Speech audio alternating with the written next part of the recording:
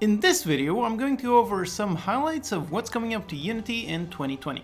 More stable releases, improved visuals and performance, tons of quality of life improvements, and lots more. Let's begin!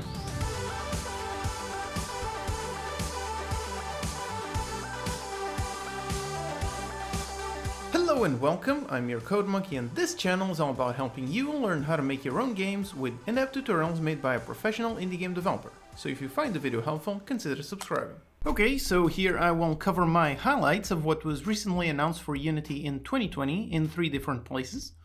First, there's the Unity 2020.1 beta that just came out, then the blog post talking about the state of Unity, and lastly the roadmap talk that premiered earlier this week. All of the links are in the description in case you want to go through them yourself. There is still one more roadmap talk coming up in a few days, entirely focused on multiplayer and live games. Also, right now is your last chance to get the Grow Your Skills Mega Bundle. It contains $1,000 worth of assets for 90% off. Lots of these assets are extremely cool, and this is an excellent deal. The bundle ends in just a few days, so check it out. The link in the description is also an affiliate link, so if you pick up anything through there, you'll also be helping out the channel. This video's Patreon sponsor is Bad Adventurer. Bad Adventurer is a game development duo currently working on their first game, Wayfarer's Edge. It's a RPG focused on exploring and settling unknown frontier lands in a low fantasy and Wild West theme. Check them out at badadventurer.com.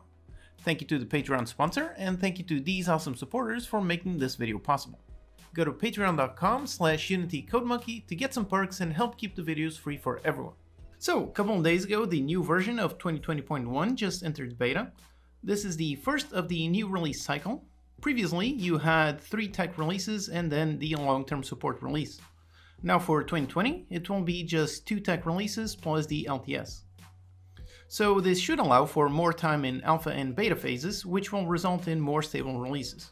They mentioned that their focus this year is more stable releases validated with real-world productions, so you can be confident to use the tools in your own projects. So this is excellent news. Instead of getting tons of new features in preview, this year you can expect more features to be stable and fully released. Previously, there were also preview packages being released very early on in the process. While this was great because it gave you a sneak preview of what's to come, it also caused some confusion and instability. So now they're reducing the number of preview packages and keeping experimental packages limited to just focus groups. So this should ensure that, in general, Unity should be more stable across the board. Also, I love the new format of the roadmap talk. It's split up into 3 separate areas: released, pre-release, and in development. So this should help clear some confusion regarding what is currently fully released and what is being pre-released as a preview package. In order to validate the tools with real-world products, Unity has been doing more complete demos. Previously, Unity has tested their releases with the FPS sample and the Megacity demo. Currently, there's the DOTS sample, which is the testing ground for the DOTS netcode, DOTS animation, and DOTS physics. And they're currently in development of a large-scale open-world shooter to ensure everything works at scale with AAA quality. So this is how they are validating all the tools they're working on by making sure they work in a real-world scenario. The Universal Render Pipeline now supports camera stacking, which is awesome news, although it doesn't yet work with the 2D renderer. The development continues to reach feature parity with the built-in renderer. The goal is to end up making the Universal the default render pipeline. The high-definition render pipeline will also continue getting improvements with better performance and stability. Related to that is the hybrid renderer, which has just recently been updated to version 2.0. The hybrid renderer uses burst to bring performance improvements across the board.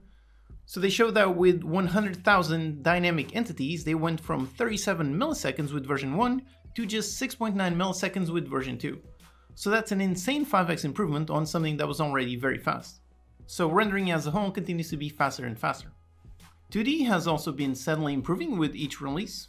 Lately, with 2D lights, sprite shape, PSD importing, and tons more, it's really great to see all the love given to 2D over these past releases. In 2020.1, there's more improvements to 2D physics along with a new physics demo project. You also have the ability to refresh physics at the same rate as rendering for smoother physics and visuals. And in the future, the goal is to continue improving on performance and workflows. They're also currently working on a new and improved 2D template that combines all of those awesome 2D packages. So that should really help out when starting a new project to have instant access to try out all of these awesome 2D features. Visual scripting is currently in development. I covered it quite a while ago, but since then they've been working on a massive update which should be coming out relatively soon. I'm very interested to look at the new update and will definitely be doing a video as soon as it's out. Several very interesting AI-based tools. I haven't touched any of these, but the concept behind all of them is extremely impressive.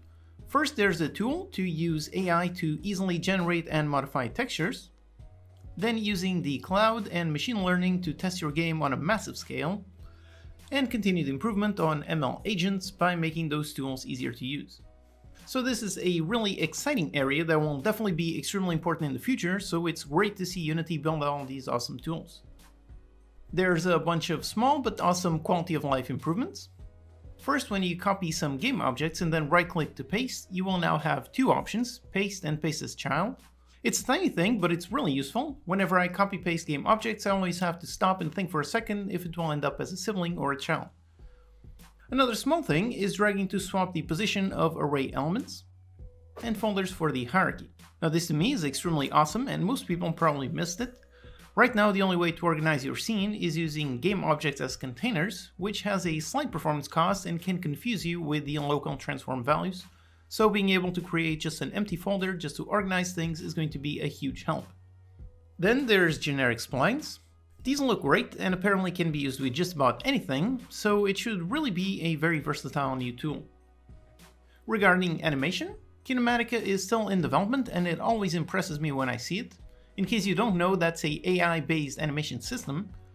So you just move the character and it automatically reacts to the environment, so it looks super cool. Then more in improved animation tools to make a really solid animation workflow. Also, work is continuing on Dots animation. Again, it promises extreme performance while being flexible and easy to use. It's still very much in development, but the future looks very bright. It's already being used in the Dot sample and will be used in the open world game they're currently working on. Upcoming is the ability to open a prefab in context. Right now, if you open a prefab for editing, it will open it in its own scene.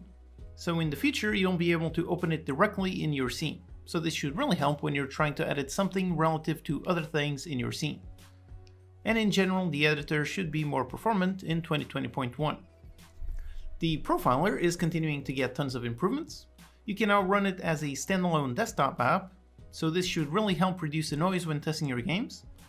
The memory profiler is also getting tons of improvements, and you have some nice visual flow events showcasing what jobs are being scheduled. The previously named UI Elements is now renamed to UI Toolkit, and it's going into a package. This is a very interesting feature that I've looked into but I haven't covered in a video yet. It allows you to create UI in a very nice way by separating hierarchy and styling from logic. It uses a very interesting subset of CSS in order to localize everything. The UI Builder is also a very visual tool for creating the UI. So when combined with vector graphics, this should make your UI work on just about any resolution and any aspect ratio. So it all looks very promising and I look forward to covering it in a future video. Cinemachine continues getting more improvements. I just recently started using it. I made a video covering it and then I made a game that actually uses it. So it really is extremely easy to use, so it's great to see it continue to get improvements and come out of preview. Currently in development is a Dots version of Cinemachine, which again promises extreme performance. In this demo, each Boyd has a virtual camera, so with that many Boyds you can see its insane performance. Now in terms of lighting, the GPU Light Mapper is currently in development. I've just recently made a 3D game, and in it I had to play around with light baking, and it's insane just how much faster the GPU Light Mapper is. It bakes at literally 100 times faster than the CPU Light Mapper. So this will be a huge help to cut down on iteration times. They will also provide out-of-the-box lighting presets, which will be a great starting point to then tweak to get the perfect lighting for your project. Project Tiny continues being worked on. This is a fascinating piece of tech focused on trying to make games with the smallest size possible. It's all dots based, which makes it extremely performant, so it should be excellent for making tiny little web and mobile games. Definitely look forward to some videos on Tiny as it gets closer to release. There are tons of improvements coming related to multiplayer and connected games. Lots of tools are already available and being used in release games. For example, Vivox, the voice service, is already being used in Apex Legends. There's Multiplay for hosting your games, DeltaDNA for analytics, lots of Dots netcode improvements, and lots more. They will all be covered in detail in the Multiplayer and Live Games Roadmap Talk on April 1st. Alright, so that about covers my personal highlights of what's coming to Unity in the future. These are just the things that I personally find most exciting, but there's tons more stuff coming, so check out the 2 blog posts and watch the complete roadmap talk linked in the description. There's also an awesome Q&A thread on the forums with tons more information. I've been using Unity since 2012 and it really just keeps getting better and better. It's already an excellent engine and the future looks very exciting with development of dots, new multiplayer and netcode, AI tools, and so on. So let's all keep making awesome stuff and best of luck in your own projects. This video is made possible thanks to these awesome supporters. Go to patreon.com/UnityCodeMonkey to get some perks and help keep the videos free for everyone. Subscribe to the channel for more Unity content, post any questions you have in the comments, and I'll see you next time.